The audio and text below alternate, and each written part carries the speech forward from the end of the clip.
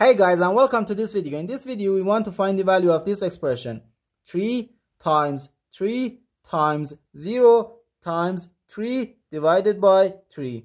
Are you ready to solve? Let's go and get started.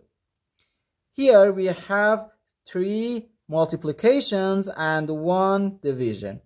As we know, multiplication and division have equal priority and we have to work from left to right.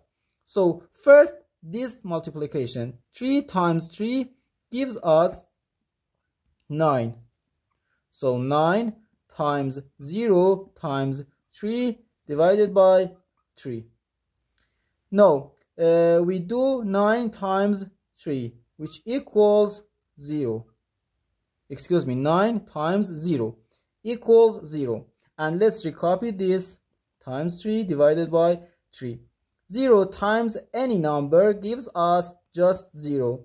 And 0 divided by any number is just 0. So our final answer to this problem is just 0.